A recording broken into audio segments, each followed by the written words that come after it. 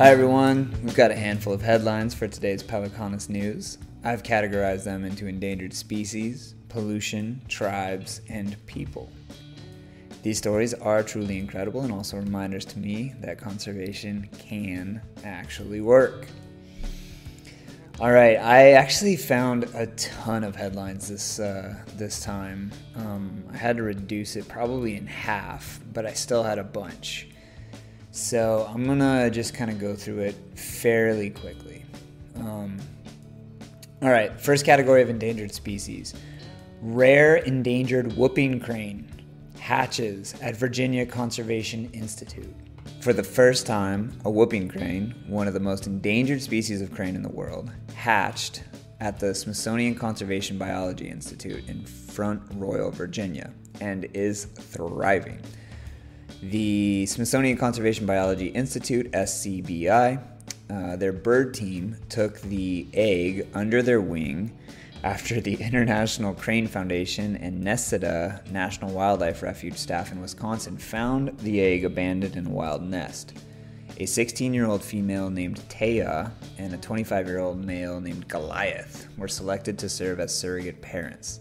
The bird team is encouraged by the colt's growth and report that the adults are protective and attentive to its needs. Habitat destruction, hunting, poaching, climate change, natural disasters, and oil spills have all contributed to the decline of the whooping cranes. It's just a few threats. In 1941, approximately only 22 whooping cranes remain in the wild. Today, approximately 700 whooping cranes live in the wild, and 140 live in human care. Next one, biologicaldiversity.org. A Virgin Islands flower finally gets endangered species protections after 47 years. If you get a chance, look this up. It's a really cool looking flower, and this is just really great news. The U.S. Fish and Wildlife Service today protected the marron bacora as endangered under the Endangered Species Act and designated 2,548 acres as critical habitat. This plant is a 10-foot tall flowering shrub that has been reduced to just 7 fragmented populations on St. John, U.S. Virgin Islands, and 1 population on Tortola, British Virgin Islands. Known by its Latin name Solanum conocarpum, it was believed to be extinct but was rediscovered in 1992. The Smithsonian Institute first identified it as needing protection in 1975. And the service placed it on a candidate list for protection in 1980, where it sat until the government of Virgin Islands petitioned for its protection in 1996. And after almost 2 decades of litigation from the Center of Biological Diversity, the service finally proposed protection last year and finalized it on the 15th of June. The next story is from SEJ.org, but it's originally from New York Times. The Biden administration tosses previous administration's definition of quote-unquote habitat for endangered species. This is huge. The previous administration's definition was at odds with the conservation purposes of the Endangered Species Act, wildlife officials said. The Biden administration is throwing out the definition of habitat for endangered animals, returning to an understanding that existed before the government, under the previous administration, shrank the areas that could be protected for animals under threat of extinction. By striking a single sentence from the regulations, the United States Fish and Wildlife Service and the National Oceanic and Atmospheric Administration Fisheries could once again protect a critical habitat, quote-unquote, even if it had become unsuitable because of development or other changes, but could be restored. You gotta love this. The previous administration narrowed the definition of habitat, limiting federal protection to only places that can sustain an endangered species, as opposed to a more broad historic habitat where the animal could someday live or dwell. In pollution, this first one is coming out of time.com. This story is wild. China's clean air campaign is bringing down total global pollution. China has reduced air pollution nearly as much in 7 years as the US did in 3 decades. helping to also bring down the average global smog levels in the process.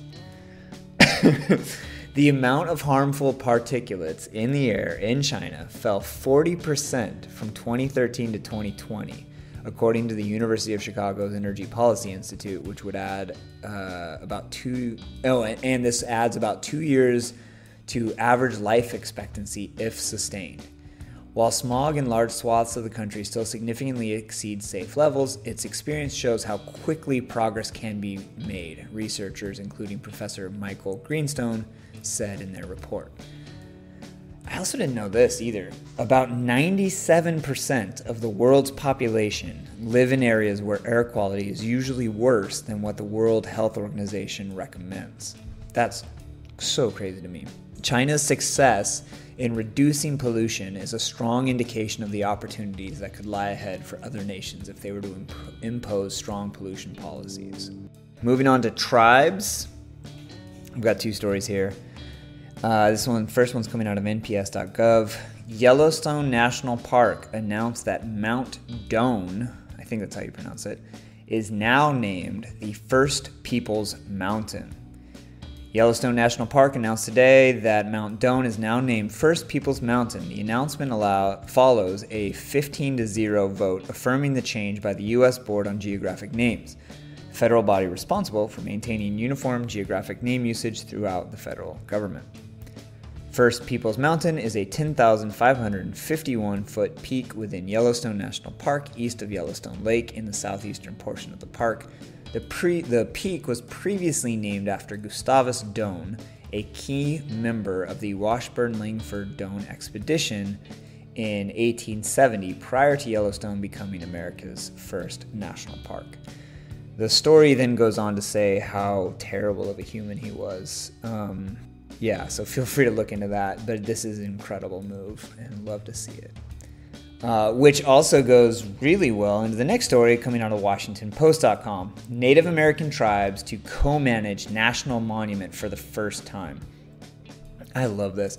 The unprecedented agreement gives 5 tribes more input in the management of Bears Ears National Monument in Utah, the monument that was under so much scrutiny during the previous presidential administration.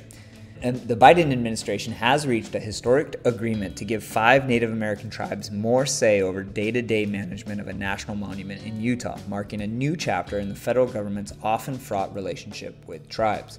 The Interior Department's Bureau of Land Management and the U.S. Forest Service signed the cooperative agreement with 5 tribes that have inhabited the region surrounding Bears Ears National Monument for centuries.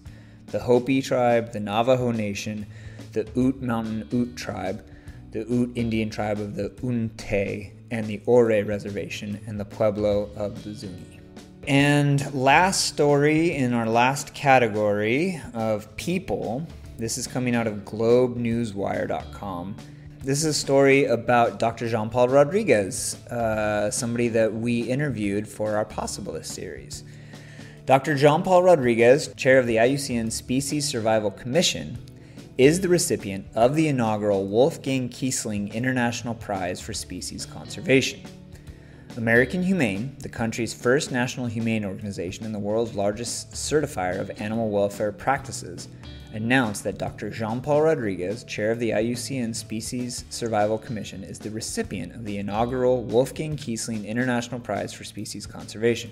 The Kiessling Prize, created in honor of Wolfgang F. Kiessling, the founder of Laurel Parque and globally acknowledged leader in the conservation space, recognizes those who achieve significant positive change in the field of conservation practice, theory, and research. Congratulations to Dr. Jean-Paul Rodríguez. I really hope these stories bring some optimism and lightness to your month. I know I learned a lot and am really excited about them. So I look forward to sharing more in the future. Thank you.